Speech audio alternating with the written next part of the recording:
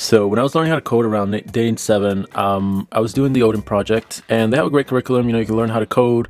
I would say learning HTML and CSS is not exactly computer science, but you're definitely learning, like, you know, how to code up a web page, how to style a web page, things of that nature. So, you know, for someone who's never done anything like that, it could be a great introduction to computer science. However, you're not really learning any logic, and you're not really learning like how to make an algorithm, how to manipulate data, how to make your web page or your website interactive, how to make a web application. All those things are more in the realm of computer science. So right around day 7, I was starting to feel like, okay, yeah, I made a website, it looks great. I actually made a website for my wife. She has her own business teaching English, and she needed a website to promote her services. So I made a pretty nice website for her as part of like the final project of the Odin curriculum.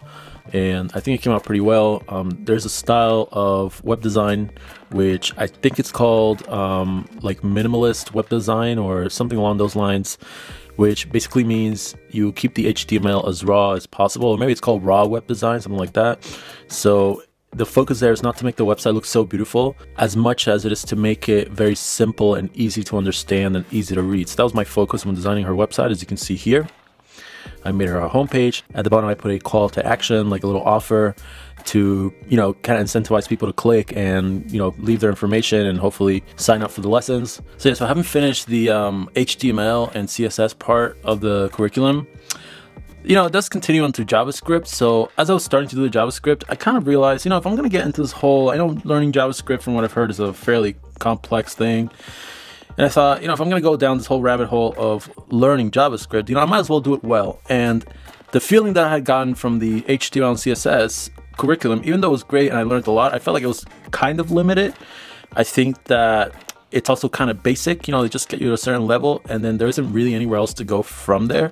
And it's not really teaching you the fundamentals of computer science, which is what I believe you need if you want to, you know, you need that solid base in order to build on if you want to learn in the future to be a web developer, front end, back end, machine learning, algorithm, embedded, you know, all these different fields.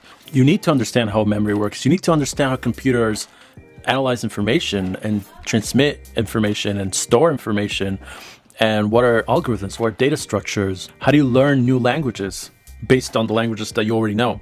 This is called programmatic programming, etc., etc. There's just so many basic things that you need to know that you're not going to get with the Odin project, and you're not going to get it while you're in tutorial hell. And so I'm going to invest all this effort, all this time onto learning JavaScript through Odin. I'm not going to know the foundations. I'm not going to know a lot of stuff. I'm still going to lack a lot. So I figured, you know, I'm in this for the long run. Like, I want to do this correct. If I'm going to learn JavaScript, I want to do it correct.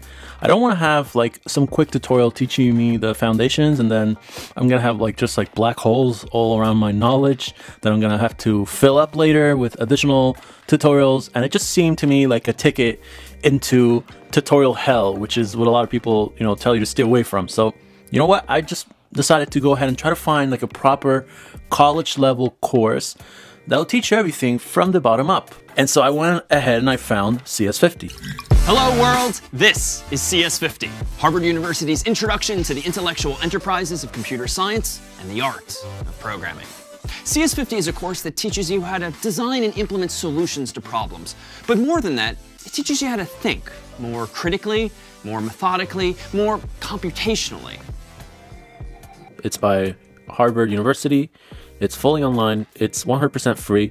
And you get a free certificate at the end. And I don't know about you, but I think that having a certificate with your name on it that says Harvard on it is pretty good, especially if you're getting that for free. However, the course is not easy, which I totally get that, but it's a very good course. You learn a lot. So yeah, I'm going to be signing up for this course and we'll see how it goes. The course over there by Harvard is divided into a weekly curriculum. It's 10 weeks plus a final project. So I'm basically just going to make a video out of each week. So yeah, guys, that's it for this video. If you're interested in learning how to code and just want to try it out, I would recommend you go ahead and try out the Odin project. Try it out for a week. Try it out. It's 100% free. They have a very nice interactive platform. So if you just want to see if it's something, if, you know, computer science is something that you like or not, I wouldn't spend any time signing up for fancy courses. I wouldn't definitely not spend any money signing up for any sort of, you know, Udemy, Coursera type course or any type of guru course. I don't think that's something that's worth it. Just try out the Odin project, do the couple of their assignments over there. I think, you know, if you get the hang of it, if you feel like you can continue learning, again, as you see on my previous videos, it's pretty hard to learn coding. I'm not going to sugarcoat it, but if you stick to it and you set your mind to it, it's possible to do it. And you're going to feel a great sense of accomplishment from completing a lot of these assignments which feel impossible to complete.